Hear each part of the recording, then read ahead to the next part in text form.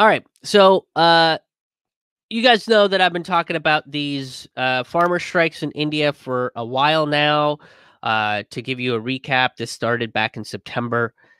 India was changing a lot of its farm laws, and they were making them more neoliberal and making them more, friendly to the marketplace. Where they were like, "Oh, well, if we get private industry, if the farmers deal directly with the vendors, they don't have to deal with any sort of minimums. They have the opportunity to make more money because free market, because private enterprises come in, and they have a lot more money to give back to the farmers." So the farmers tried to have a conversation with the BJP, and the BJP essentially talked down to them.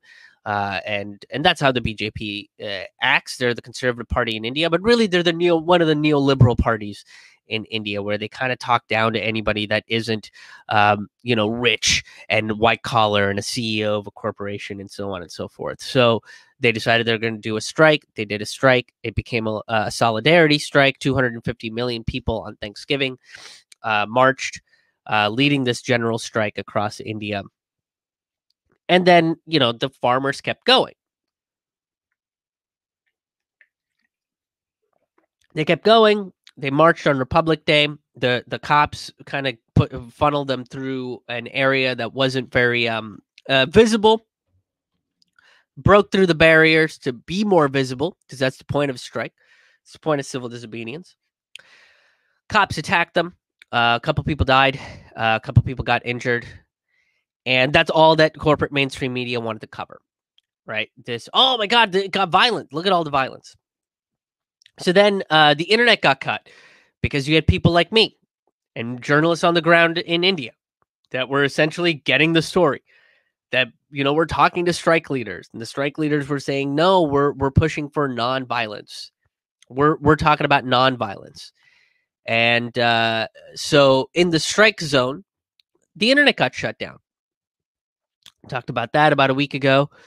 And now what we're looking at is Twitter, in accordance with the BJP's Ministry of Electronics and Information Technology, which is basically like, I feel like that's the ministry in Harry Potter that's very overlooked, right? It's the guy in Harry Potter that's like, hey, I hooked up the internet, and everybody's like, we can do magic, bro. And he's like, all right, okay, well, I'm here if you need me. I set up a really cool gaming center. If you guys want to come check that out, it's pretty neat. Set up a server and stuff. So then he ended up leaving Hogwarts because he was like, I'm underappreciated, and because he was so bitter and jaded, he joined the neoliberal conservative government of India. But the Ministry of Electronics, Information and Technology worked with Twitter and basically said, hey, there's people talking about this strike, and they're using these hashtags, and some of these hashtags are very harmful to us. They make us kind of look like dicks. So block those accounts. So they suspended and blocked a bunch of pro-farmer strike accounts. Now, Twitter, is claiming that, well, we're following the rules of the country, and we're not. It's not like we're. It's not like we're. Censoring journalists and stuff, and that becomes a very conflicting statement, and I'll show you why. Right, because there is conflicts within even just the reporting of this.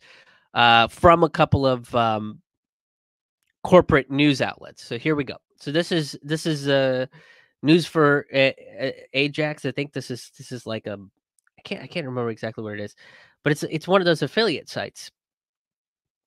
So and this is somebody from the Associated Press, right? You can see that there. So I'll show you this. This is February 10th. It was updated just this morning. Just this morning, it was updated to say this. None of the suspended accounts belong to journalists, news organizations, activists, or politicians, as doing so would violate their fundamental rights to free expression under Indian law. That's what they said. Well, let's move to to a different AP article from 5 days ago, right? This is the same author here, February 5th, 2021. Here's what it says. When Vinod K. Jose, the executive editor of The Caravan, India's leading investigative magazine, logged onto Twitter on Monday, he was shocked to find the magazine's account blocked. Jose was already dealing with a case of sedition and other charges against him, the magazine owner and freelance journalist. At the heart of the allegations is the magazine's coverage of the ongoing farmers' protests that have gripped India for more than 2 months. So there you go. Same author, same press. AP's covering this, and AP covered this as well, right? This is from the Associated Press. There you can see that right there. Same author, Kritika Pati. Back up here, Kritika Pati. Within the first paragraph, 5 days ago, they're talking about a journalist from The Caravan who talked about the farmer strike, who was on the ground, censored, blocked on Twitter. And what do they say 5 days later? Oh, well, none of these people are journalists or news organizations or activists or politicians because that would violate free speech laws. Within 5 days, the narrative completely changes. They block a journalist on Twitter and then go, well, that's not what we're doing. How is that even possible? 5 days to rewrite history.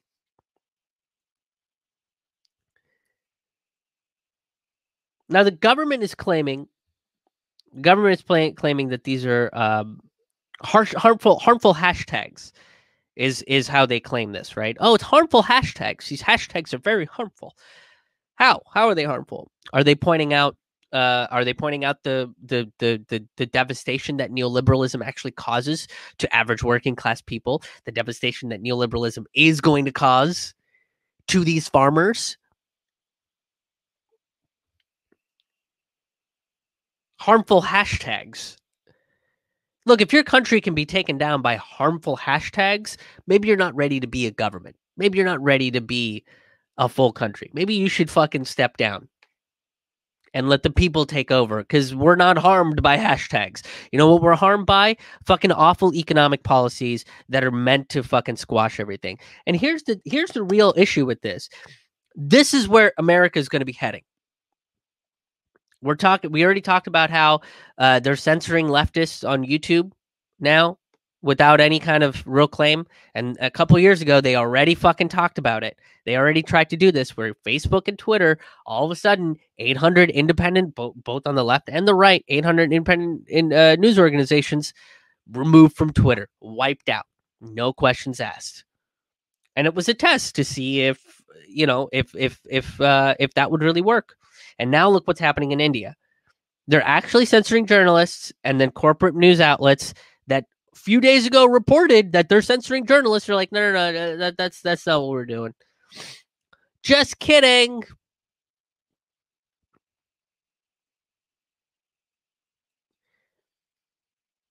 This is dangerous. This is incredibly dangerous. Harmful hashtags. What if they decide that something like Black Lives Matter is now going to be a harmful hashtag, or defund the police is going to be a harmful hashtag, or force the vote is harmful hashtags, and they start taking down people from Twitter, blocking their accounts? They don't give you any warning for it; they just do it. What if America decides to do something like this? We're not that far away from it. This is neoliberalism. If you talk against neoliberalism, if you cover it on the ground, they censor you. So here's where the discrepancy lies. Let me pull this back up. Now, here we go. It says the trigger for the clampdown was the death of a protester, Navneet Singh, when the largely peaceful rallies turned violent on January 26th after a group of farmers veered from the agreed protest route and stormed New Delhi's 17th century Red Fort. Hundreds of police and farmers were injured in the clashes. Farmer leaders condemned the violence but refused to call off the protest. Authorities say no shots were fired and that Singh died because his tractor overturned. His family alleged he was fatally shot. Their account has been published by several outlets, including The Caravan. Ministers of the government accused the journalist and a prominent opposition parliamentarian of inciting hatred and endangering the nation's integrity through inaccurate reporting and tweets. It led to the filing of colonial-era sedition acts, which carry a maximum sentence of 5-year prison term. So there you go. I'm going to move it out of this one because it covers half of my head. Half my head becomes the article in that view. So there's the discrepancy is the cops are saying, well, we never fired any shots. His tractor just overturned. Well, how did his tractor overturn? Could it have been that he was fatally shot and fell over? And then his tractor overturned because of that?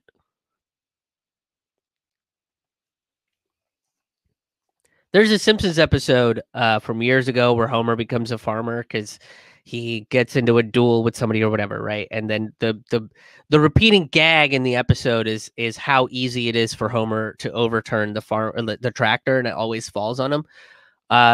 That's essentially the argument that the cops are using. They're like, "Hey, it's a Simpsons episode. Do you guys see that episode?" That's what we're saying is our argument.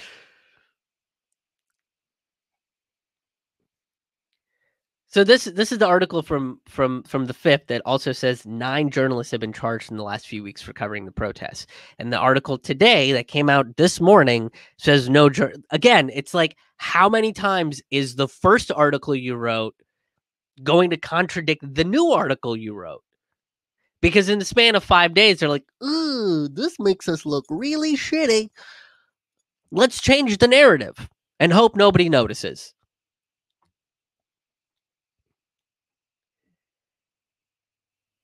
This is harmful because of the conflicting narrative.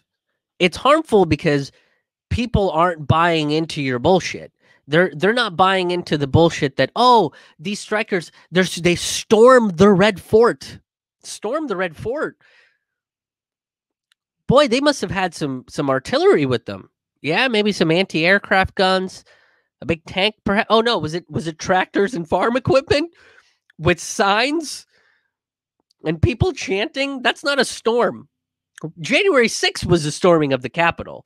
This is a fucking protest, and for them to claim that it's storming the Red Fort is the control of the narrative. And anybody that doesn't go down that fucking narrative path of, oh, well, they stormed the Red Fort. No, they protested. They're protesting neoliberal economic policies that are going to crush farming in India. It's going to privatize farming in India, which is going to be terrible for fucking everybody who, likes to eat food.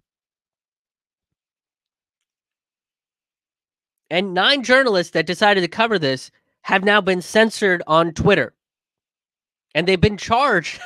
This is where things get even more fun. They get charged with the Sedition Act from colonial Britain. Not only this, but these neoliberal leaders, the BJP, and I'm sure even members of the Congress Party, and all of these people are mad because they tried to say, well, these protests are violent. And the farmer leaders go, no, we condemn the violence. This is retaliation. You guys are fucking us over, and you guys are sending cops after us with rubber bullets and chemical weapons, and you're using live rounds. We don't want any of that. We just want to protest and get the word out and be at the negotiating table for farmers' rights to do what they need to do to make sure that they can make a living off of feeding the entire fucking country, right? But the fact that they didn't cancel the protest is violence to the oligarchy. It's always been violence to the oligarchy. That's what they come in. They come in with force, right? I mean, look at every strike that's happened in the last 100 years in this country alone. They come in with force. They look at these strikers and they go, well, these are going to be disturbances. They're disturbing the public. So we need to stop them. They send the National Guard and they send the military. They send cops. They deputize college kids. That's literally something that's happened in Seattle and Boston in 1919. It's actually happened where they deputize college students to prevent strikers. And then when they attack them and the strikers retaliate, they go, "Oh, but violence." And then they go, "No, it's not violence, it's retaliation." And they go, "Well, you should call off the strike because now you're just being violent." And they go, "No, we're not calling off the strike." And that notion itself, that's the violence to the oligarchy, because you dare to stand up and challenge them. You dare to stand up and say, "No, what you're doing is wrong. We deserve to be at the negotiating table. We deserve to get what we deserve in terms of compensation. We're providing labor. We're putting ourselves out there. We deserve to get more money for it. We deserve to be a part of the negotiations of how we get compensated." That is violence to the oligarchy. And while they do that, they're ignoring violence from the police, right? They do that here too. They ignore the violence from the police. Even Joe Biden, when he was talking about what was going on this summer with the Black Lives Matter movement, with the defund the police movement, he went on television and ad after ad after ad only talked about the riots. He never talked about the peaceful protests. He never talked about the police infiltration of the protests, outside agitators. I was there. I was at one of the Pittsburgh protests, and there were definitely agitators following us. They fucking followed us. And then I saw the cops escorting them away. He didn't mention any of that. He just kept perpetuating the fucking riot narrative.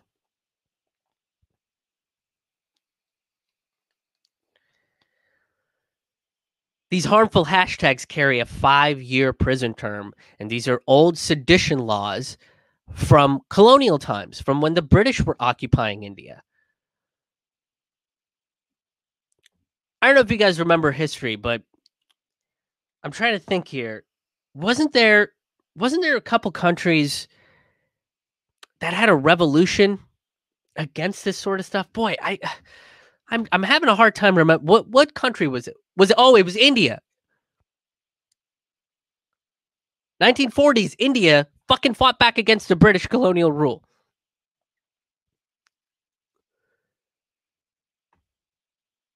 And you're using a colonial law. Do you know how insulting that is to use colonial oppressive laws to oppress your own fucking people?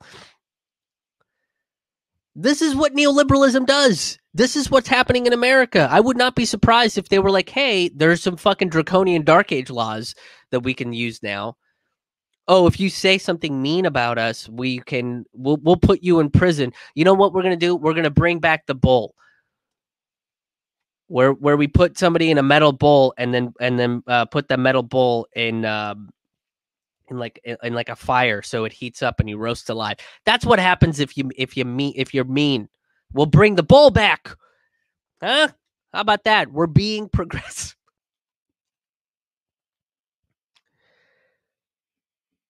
This is an insult. And this is literally a government showing you the lengths they will go to hide the truth. So the whole world doesn't know how bad these farmers are being treated, that journalists are being censored, that they are an authoritarian force.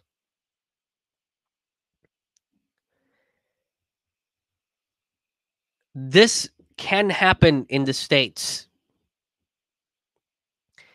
We are on the verge of a general strike here. We've seen thousands and thousands of strikes. Teachers are striking right now. Chicago's teacher union is siding with the Democratic Party to open up schools. I covered that in last week's dispatch. And the rank and file teachers have formed a safety committee. This is happening all across the country, and they're striking. If you don't think that there is a possibility that people covering these strikes are going to be censored on Twitter because the Democratic Party doesn't want bad press or harmful hashtags, and they start suspending people's Twitter accounts, throttling people's fucking, YouTube and Facebook accounts, You haven't been paying attention to how things work in the last fucking 30 years. They're already doing it. They already fucking censored a bunch of lefties on YouTube.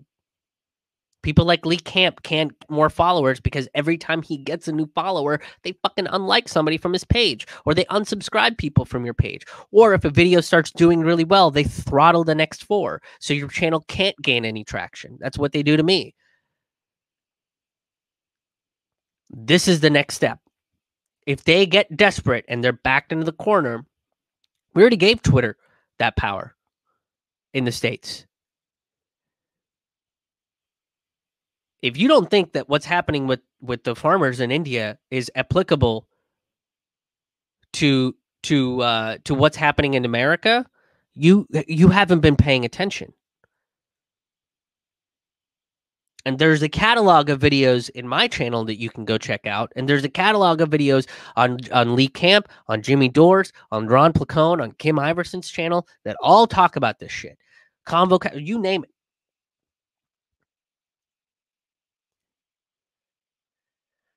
So far, Twitter has said fucking nothing. And why would they? They don't care. Twitter is not a unbiased platform. There is bias. Whoever's paying them, whoever wants to make sure that they have the freedoms to control fucking freedom of speech, is who they're going to listen to. They're not listening to the journalists.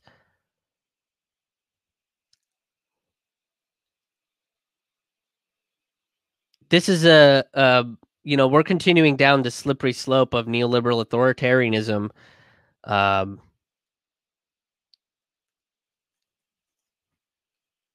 And that is the form of authoritarianism I think we're walking right into with what's going on in America, what's going on in India, and what's going on in the UK. All of these countries have neoliberal economics and parties in power, and this is where we're headed to. So let's look at some comments. Comments coming in. Suzanne, it's good to see you. Thank you for joining the stream. U.S. is barreling down the same road. Yep, absolutely. This is the neoliberal authoritarianism that a lot of fucking people were talking about. It's not as blatant as what you might, it's not as blatant as somebody coming out and being like, we got to put them in camps. The right wing might head in that direction. But the liberals, the lefties are they champion this, whatever they don't like. The harmful hashtags are a very lame excuse. And Holly, I don't know what the hashtags actually were, to be honest. And I can't find any information. My guess right now is nobody is using those hashtags because they don't want their account suspended, but they still want to be able to talk about the farmer strikes. I think the harmful hashtags were specifically about Navneet Singh's death.